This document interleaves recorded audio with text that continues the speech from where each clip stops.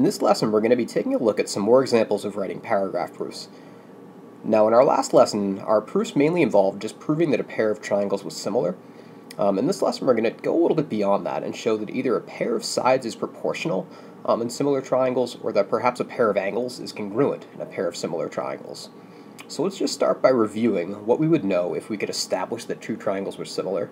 So let's suppose we knew that triangle ABC was similar to triangle DEF, and we would know that the corresponding angles are congruent. That's one property that similar triangles have. Their corresponding angles are congruent. So based on this similarity statement for triangle ABC and DEF, we would know that angle A would be congruent to angle D, angle B would be congruent to angle E, and angle C would be congruent to angle F.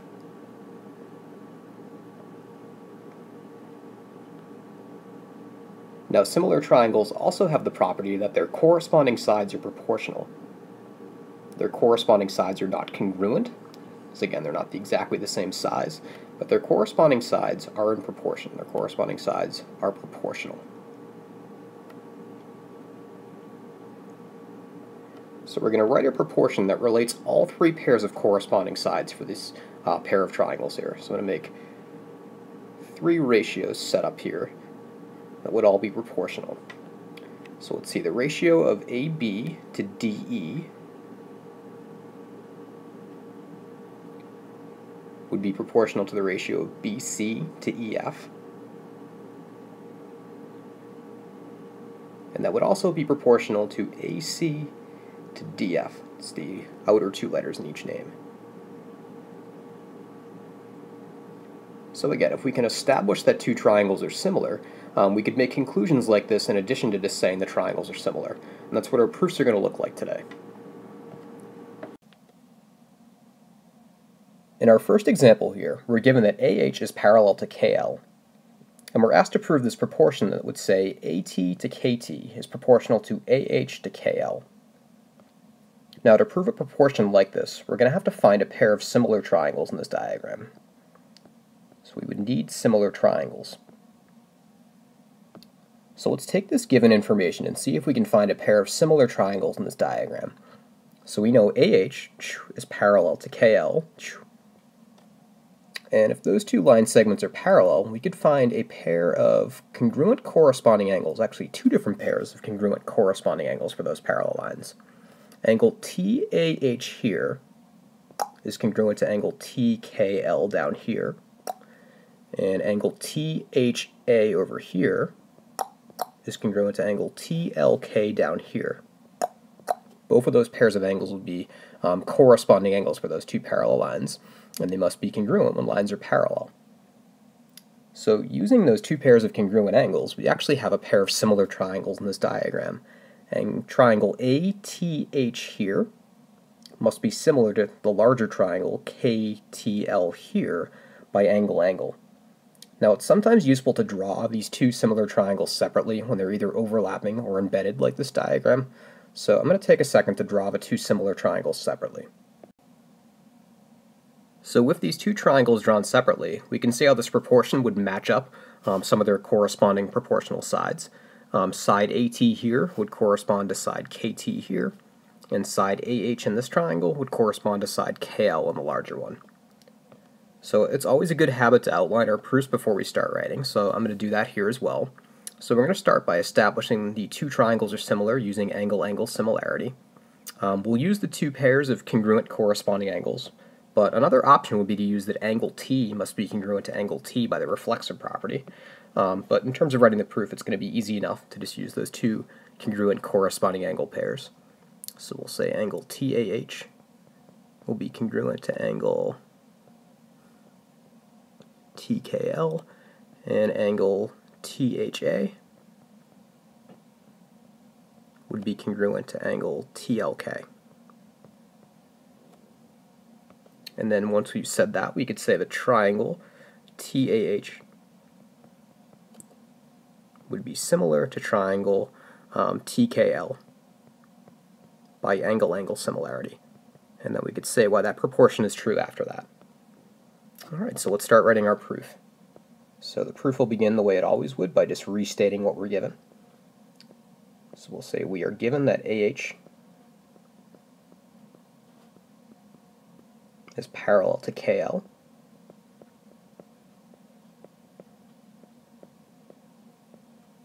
And then from that pair of parallel segments, we get those two pairs of congruent corresponding angles. So that'll be what we mentioned next. We'll say, as a result,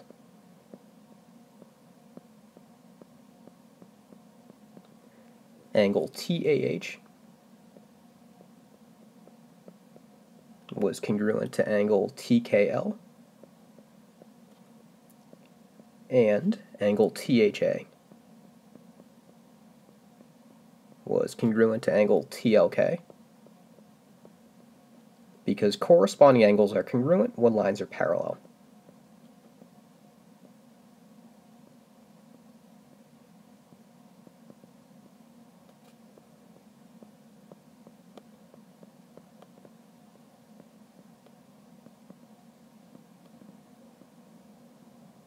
Okay, great. So our next step in the proof will be to mention the two similar triangles. So we'll say next, triangle TAH must be similar to triangle TKL by angle-angle similarity. And then once we've shown that those two triangles are similar, we would know their corresponding sides must be proportional, so we could wrap up our proof. So we'll say thus, that proportion AT to KT would equal AH over KL. And a good reason here would be to say because the corresponding sides of similar triangles are proportional.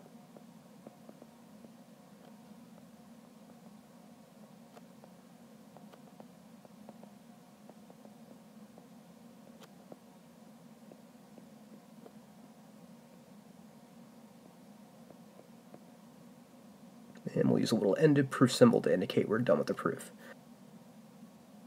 So really not much more to this proof than the ones we were writing last class, just that extra sentence that mentioned the proportion.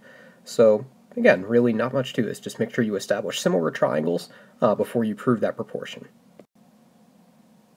For our next example, we're given a diagram where there are side measurements labeled in each triangle, and we're asked to prove that angle A is congruent to angle D.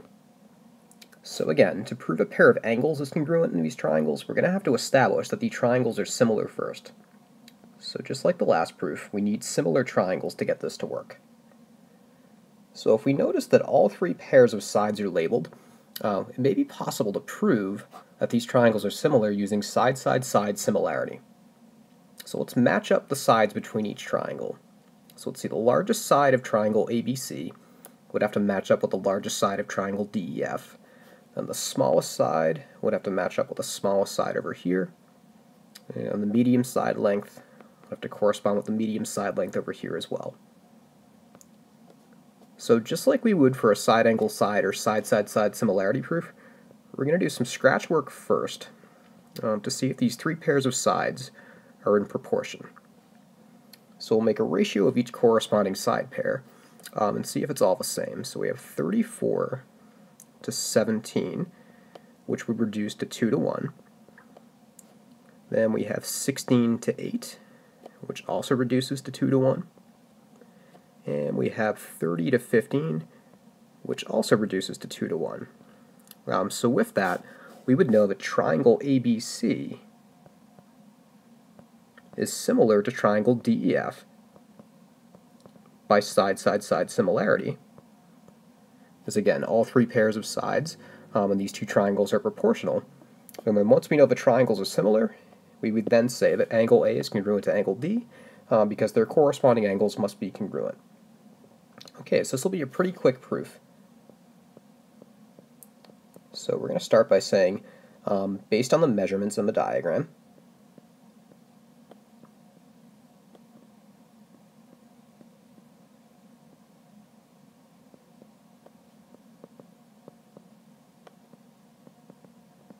we have that all three pairs of corresponding sides are proportional. So we're just going to have to say that in symbols like our proofs from last class. So we're going to say that AB to DE, so that's that 16 to 8 ratio, that's equal to AC to DF, it's the 34 to 17 ratio, and that's also equal to BC to EF, that was that 30 to 15 ratio, and then all of these have a value of 2 to 1, all those ratios reduced down to 2 to 1. Now with that, we could say the triangle ABC is similar to triangle DEF by side-side-side similarity. And then once we know those triangles are similar, we could easily say that angle A must be congruent to angle D. So we'll end with thus. Angle A is congruent to angle D because the corresponding angles of similar triangles are congruent.